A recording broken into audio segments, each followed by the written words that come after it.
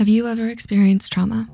Whether it was a one-time event or a long-term situation, trauma leaves a lasting impact on your well-being. Even when the traumatic event ends, its effects can still linger in the form of triggers.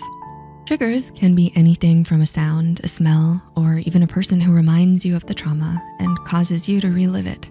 But sometimes these triggers go unnoticed, making you wonder, why do I feel like this? In this video, we will explain why triggers happen, some signs you've been triggered, and most importantly, how to heal. The bottom-up process. Have you ever wondered how your brain developed? If you have, it's time you found out, because it's one of the many different ways we're trying to understand triggers and trauma.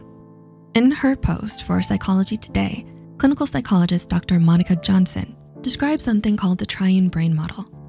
Far in the past, when we were still in Flintstone times and humans were cavemen, we only needed basic responses to survive. That's when we relied on our reptilian, most primitive part of the brain. This part is responsible for the automatic, quick responses that help us survive by promptly responding to danger. As we developed and started living in groups, emotions became as important as survival. That's when the mammalian brain developed to understand and respond to the emotions of others.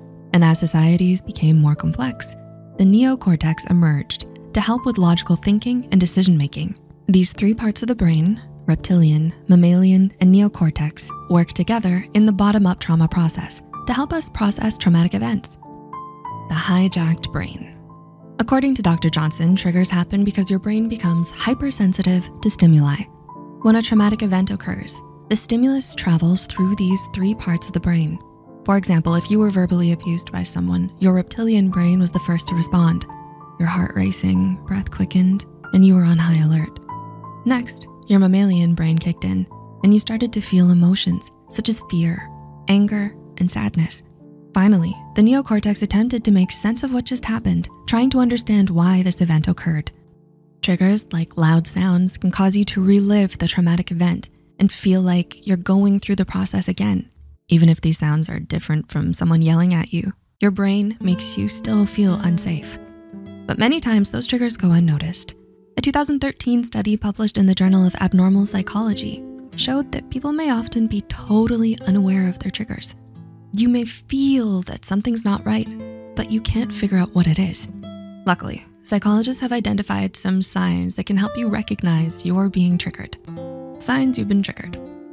In her article for the Catalyst Center, licensed clinical psychologist Dr. Carmen Thulin explains that there are a few domains that we frequently see in trauma triggers. Let's explore how you can recognize the triggers in each of these areas. Anger, irritability. One of the signs that your trauma is triggered is anger or irritability. Dr. Thulin says that the key way to identify this is through an overreaction to certain situations. You may get irrationally angry over small, seemingly insignificant things and wonder why you're so angry. You may also experience sensory sensitivity, where you're easily overstimulated by noises or body sensations that do not normally bother you. This can include things such as touch from others or tags on clothing. The anger may feel sudden and uncontrollable, which is a sign that your trauma has been triggered. Mood. Trauma can leave a lasting impact on our emotional well-being. Dr. Thulin suggests that unexplained changes in mood can be a sign that something is off. Maybe you're feeling more down than usual, or struggling to shake off feelings of worthlessness.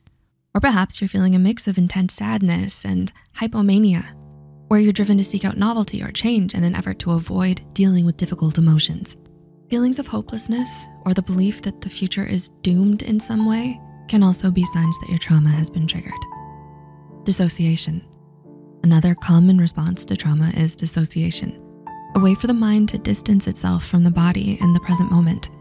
Dr. Thulin says this feels like you're disconnected from time and space, and the world around you is foggy or blurry, as if you're not fully present. You may also experience derealization, where the world seems fake, like you're watching a movie or playing a video game. Dissociation can also take the form of re-experiencing your trauma through flashbacks, nightmares, intrusive thoughts, or daydreaming. Anxiety. The last sign of a triggered trauma that Dr. Thulin mentions is anxiety.